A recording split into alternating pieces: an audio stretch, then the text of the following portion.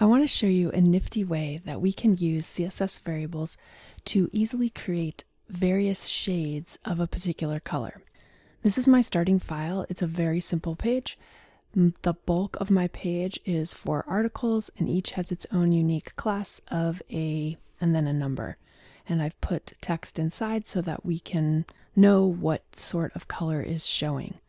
In the CSS, I have some basic variables that I'm using throughout my page. You'll notice that I only have one color variable, and currently it's set to a hex value. This is the teal color that I'm using on my H1. I am using several of the variables to style the page, and the main thing that I want to draw your attention to is under main. I'm using a display of flex.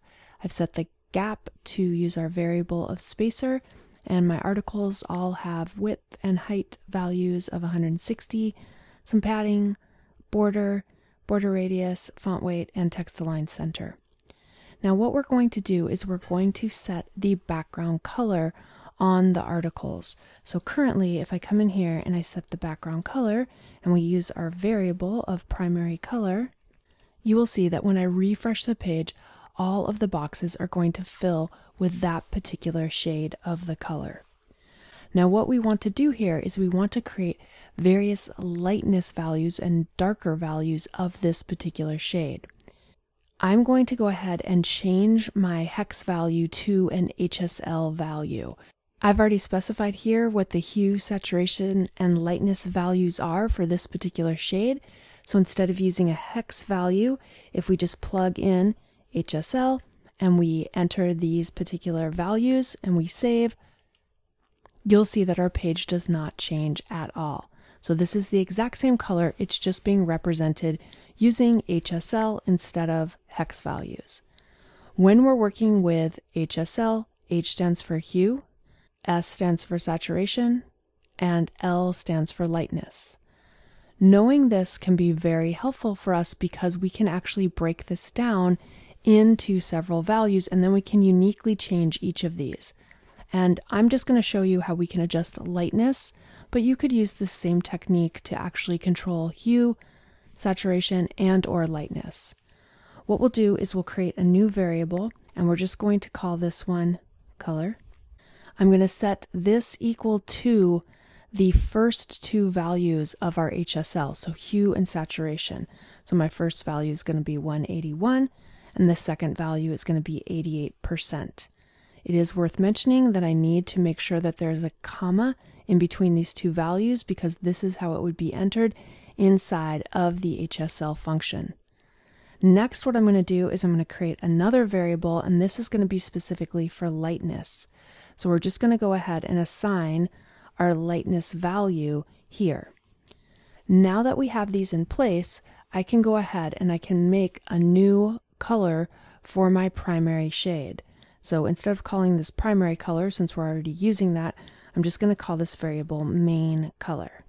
And then what I'm going to do is I'm going to make this equal to HSL, and inside the parentheses, I'll go ahead and specify that the values are going to be generated or brought in from my variables. So the HS values are being brought in from our color, and we already have the comma in there, so we don't need to worry about it.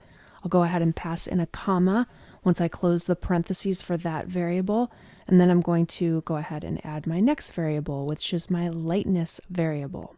Now that I have this set up, I'm going to just go into the areas where I'm using my primary color, and we're going to replace this with our main color. So I'll do this for my H1 and for the background color on our articles.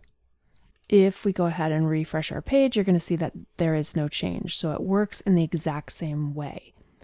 But now that I have this, I have the ability to very easily create new variables based on this, or even augment different variables.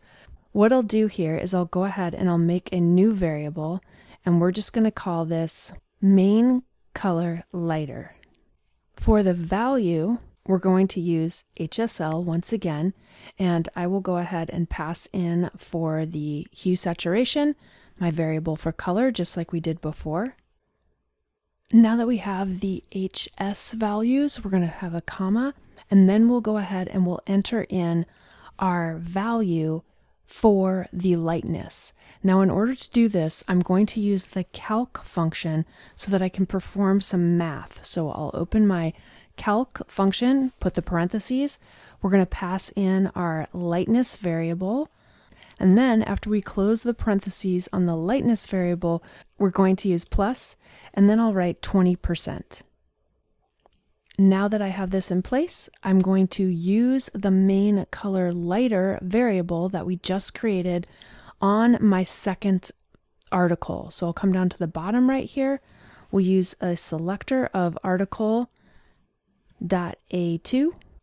and then I'm going to specify that the background color uses my variable that we just made, main color lighter, and that should be all I need to do. If I save this now and we come back to our page and we refresh, you'll notice how this second article is now lighter. So let's do the same thing on these two, but let's make darker versions of the color. I'm going to use the same sort of configuration, but instead of adding to the lightness value, we're going to subtract from the lightness value. So we'll make one called darker, and we'll go ahead and subtract 10%, and then we'll make one more. We'll call this one darkest, and we'll subtract 20%. So if we look at the current value is 31%, if I subtract 20%, then I'm going to end up with 11% for the lightness value. If we now come down and create rules for articles 3 and 4, we'll just update the variable names. So this first one is going to be darker, and this next one is going to be darkest. If we save now and we refresh, you'll notice that we have varying shades of this particular color. This technique works really well, and it's very easy to make adjustments to the colors by simply passing in the calc function, and then you can get lighter and darker versions of the same shade.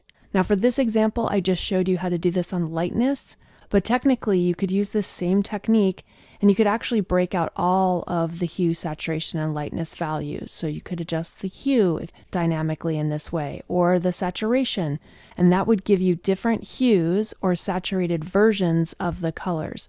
For this example, I simply adjusted the lightness, but I've used this quite a bit and I find it to be extremely helpful when working with CSS variables.